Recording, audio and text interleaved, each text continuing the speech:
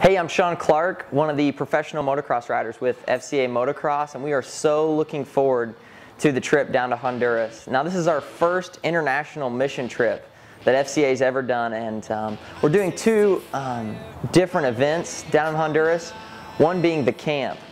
Now, camp is what we've done a lot of. We've done camps all over the United States, and really looking forward to taking our American program down to Honduras to teach not only the basics of riding a dirt bike and the basics of using the clutch and using the brakes and how to use those more efficiently, but also some more advanced techniques such as jumping and different techniques in the corners to help you carry your speed and momentum.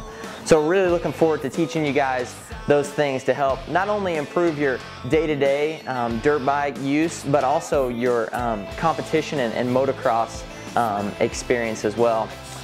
Jimmy Pavolny and I, the two pros that are coming, along with a host of other professional riders, are really looking forward to the race as well.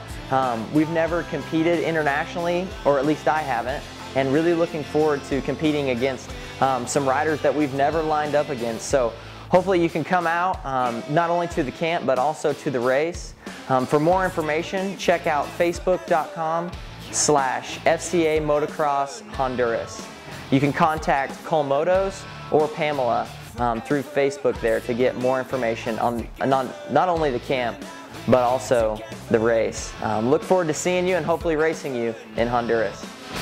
Forever now, or never now, 'cause every day